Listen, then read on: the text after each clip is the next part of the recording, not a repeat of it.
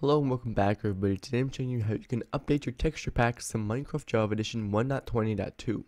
I'm going to be sharing this to you with the help of one of my own texture packs, because yes, I make these, a lot of them actually. I'll link my page down in the description. If you want to check those out, I'd greatly appreciate it. Anyways, the first thing you want to do once you have your texture pack is just extract everything.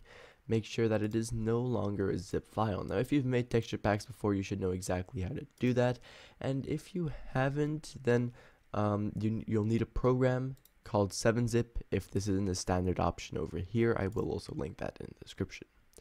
Anyways, you can just open this up, and then what we want to focus on is the pack.mc meta. So ideally, you want to right click on that, go over to open with, and then select your preferred text editor.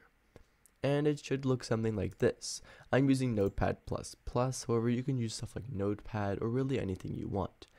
If that doesn't work, you want to rename it to pack.txt, just like so.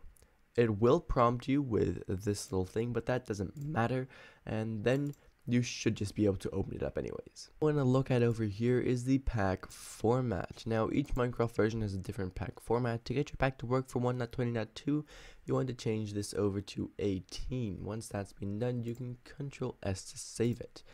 Now, if you changed your pack.mc meta to pack.txt, it's very important that you change it back. And if you didn't change it, then you're all good to go. Once again, you'll get this pop-up. Just click on yes, and you'll know you've done it correctly if under type over here, it says MC meta file. Anyways, now we should be all good to get this pack working. So you want to select everything right over here, right click on them, and then click on compress the zip file over here. And then you can call them whatever you want. So in this case, H64's custom background. There we are, and then 1.20.2, because that's the version I just made it for. Now you can load up Minecraft 1.20.2 of course, and in options and resource packs, you can drag the pack that you just updated, click on yes over here obviously, and now we can scroll down until we find our custom background, which is the only one that works here, as you can see, because we have just updated it. And as you can see, it is going to work just fine. Now, as you can see, this is the pretty cool thing it does over here. I've also actually got a tutorial on how you can make packs with a custom background like this yourself. If that sounds interesting, I will link that down in the description for you.